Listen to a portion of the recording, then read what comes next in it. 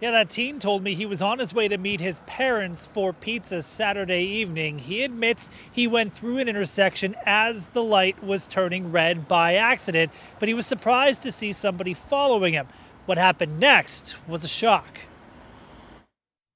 You can still see the dents in Adam Zahorchik's SUV. How they got there is what surprised him most. The dude starts punching holes in the wall, like in the door handle. And I locked the door real quick, but he actually grabbed the door handle and tried to open it up. Zahorchik says it happened in the middle of this intersection along Route 22 in Salem Township Saturday evening.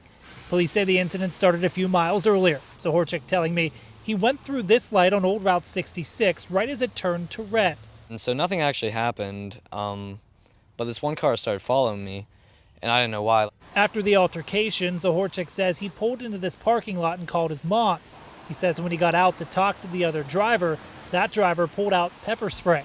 He started actually chasing me with it, like full sprint, and I was faster than him, so it was okay. Eventually, Zahorchik says police arrived and everyone calmed down. Police identifying the other driver as 27-year-old Joseph Yanarella of Latrobe.